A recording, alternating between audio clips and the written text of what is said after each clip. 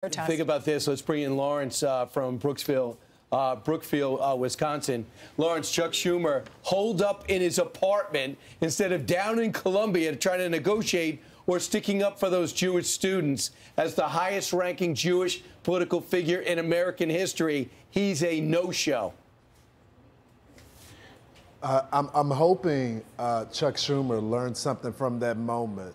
After all his criticism of Netanyahu, after all this extending an olive branch of the pro-Palestinian movement, they still protest in front of his house. There's nothing that you can do as a measure of compromise for these people. They want to get rid of you, period. There's no negotiating that.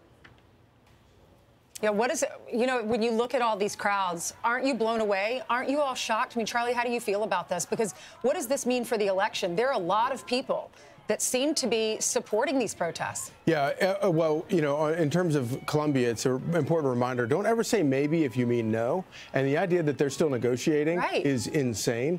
But, you know, to me, the most shocking part of all of it is that, of course, you know, you have Chuck Schumer, you have Joe Biden. They still want these people's votes.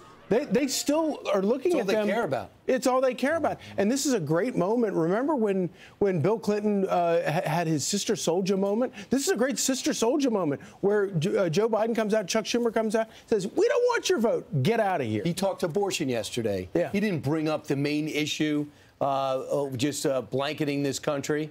Lawrence, what are you seeing in Wisconsin?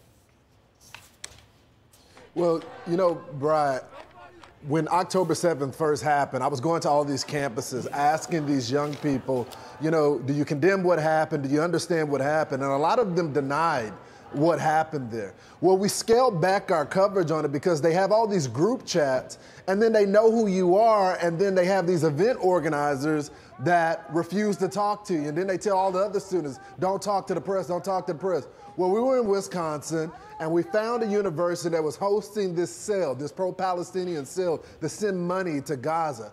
You would be surprised what some of these young people said. Let's watch it.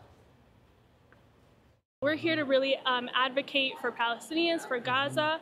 We're activating, honestly, for just humanity. There's also a lot more casualty on the Palestinian side than there is on the Israeli side. And I'm not trying to like compare the sides, but a lot of people are like, oh my God, October 7th. But like, no, this is since 1948. If you really look at what's going on in Gaza, you can see it's just really inhumane. People are saying, well, but what about the Jewish community that is under attack as well? The women that were raped, the kids that were put into ovens. Wait, I thought that was... It was not. The UN came out with a report. That was denied. Was that not denied? I believe it was. I believe it was. It actually happened. I believe it. I thought that was denied. And I've talked with some of the I don't know the resources. as well. I don't know the resources. But like I said, we're not here to condone any. No. Like we're not here for violence at all. Do you feel like that you could separate the two and you say, hey, let's just talk about the humanitarian aspect of it without talking about the larger conversation of Hamas using the people that you care about, I care about, as human shields? Like, does that concern you? It does concern me. It does. It's actually really unfortunate, and we're not, you know, we don't look highly at that at all. Because you got to understand, you're all talking about Hamas this, we're talking about the civilians. Because that's where it started. But we're talking about this. But we're talking about right now. Let me tell you something, guys. If we can't even meet at a common ground that women were raped and children were put into ovens in Israel. Well, they need to see the video, Lawrence. Then we can't have a conversation. They need to see the video. There's video of this. Do they need? Does the whole country need to see it? They're denying that it happened. They're saying that it was propaganda. And this is the same thing that we experienced when I went to the campuses after October 7th, is that they're under this impression that this does not happen. Then I said, look, listen, if you guys care about the people on the ground so much, why not take on Hamas? Well, they should release the hostages on their side. I go, what are you talking about? Hostages in Israel? You mean the people that are part of a terror organization that have been convicted? You want us to release them? You're putting them on the same scale of the innocent civilians? If you're paying to go to college, you should be able to go to college and feel safe on campus. And if you're going to protest, you need to know what this protest is about. Yesterday, Sarah Carter was on Sean Hannity's show last night, and I was watching it, and she went into the protesters and said, you keep yelling from the river to the sea, which river, which sea? And the girl couldn't answer. Sarah had to tell her. And then someone else was in the crowd denying everything that happened in Israel. We all did see the video. At Fox, we had the opportunity. The Israeli government came in and showed us the video of Hamas with their body cameras on and going into people's houses, innocent houses, killing the parents in front of the kids. There's that one video that I can't get out of my mind of the little boys covered in blood. Their dad is dead. The mom comes home from work, and they killed the dad right in front. He ran into the shelter, and there was a bomb. They threw a bomb in there, a grenade in there, and he was killed in front of his two kids.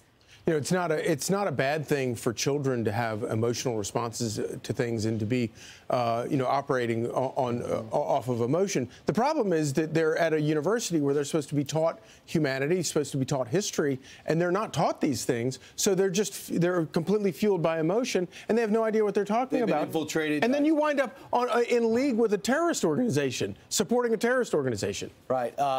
We know also on campus, these kids are not college kids. A lot of them have phony student IDs. They're sitting there in their late 20s, and they've taken over the campus, and people are financing all of it. We saw a walkout yesterday at NYU downtown, and we see the faculty now involved in it.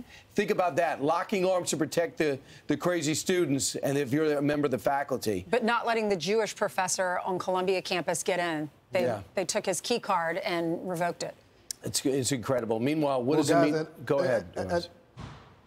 No, real quickly, Brian. I think it's also important that you have the FBI director that just did an interview yesterday talking about an attack on the homeland with ISIS. Okay, some of the propaganda that they subscribe to is the same propaganda of ISIS-K. So, I mean, we talk about them coming across the border and coming, like they did in 9/11 on some plane or something like that.